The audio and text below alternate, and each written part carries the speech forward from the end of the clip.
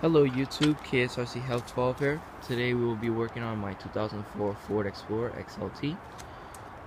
Today, as you guys can see, I'm getting bored of the stock color rim, so I'm going to be plastic dipping it black.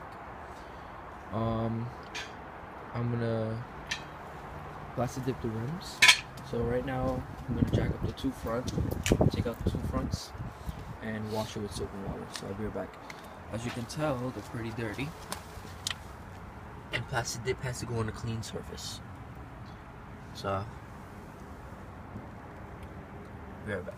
Okay, so since we're doing the two front wheels at the same time, we jacked up the car from the front sway bar, and then we put it up on two jack stands with two cinder blocks just in case the car drops. If the car drops, it falls on the cinder block so it doesn't injure anyone else. So now next step is take off the two wheels, rims, and wash it. Tools you'll need is a flathead screwdriver for the hubcap cover, and you need an impact gun wrench with a 3 1/4 socket for the lug nut. Now you take the flathead screwdriver and pry open the cap. I think there's another hole somewhere over here.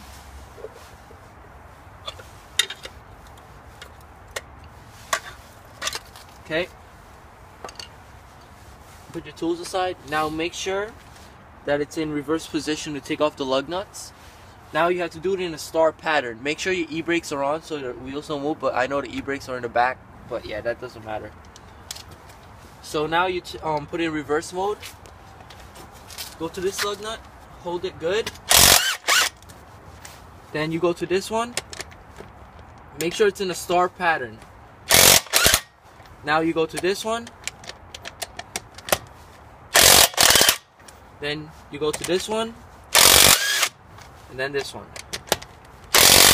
Now you can remove the lug nuts.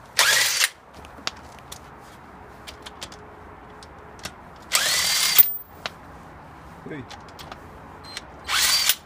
I can always.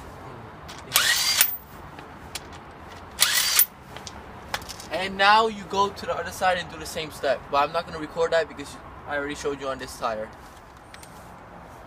Okay, so the reason why I waited so long to start painting and showing you guys is because I wanted to do the front ones first to make sure that I did it good. Front ones came out good, but I noticed I'm making it's running too much on one spot because I stay at one spot too much. So I would like do a light coating as the first coat, like what I'm about to do. Make sure you shake the can good enough.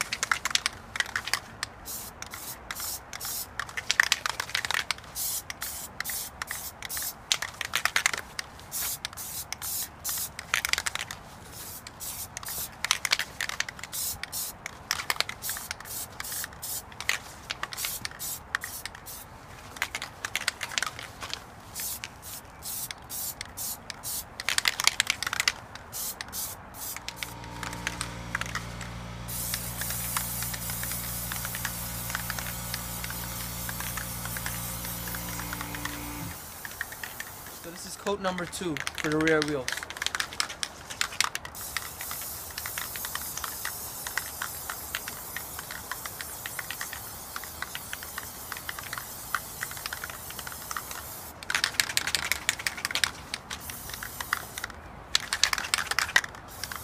Why is it spinning?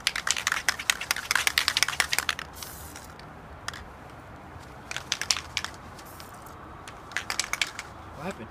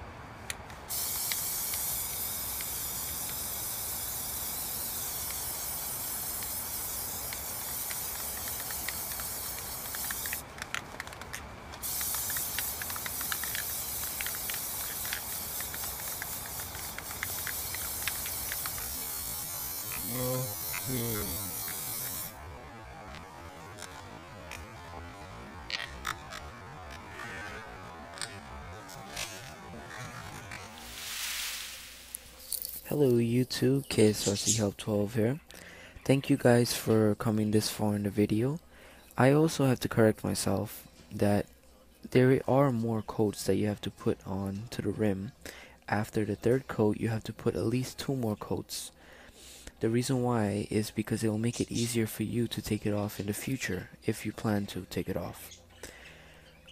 I also thank you guys for watching. Subscribe and like and share my video. Thank you for watching. Bye.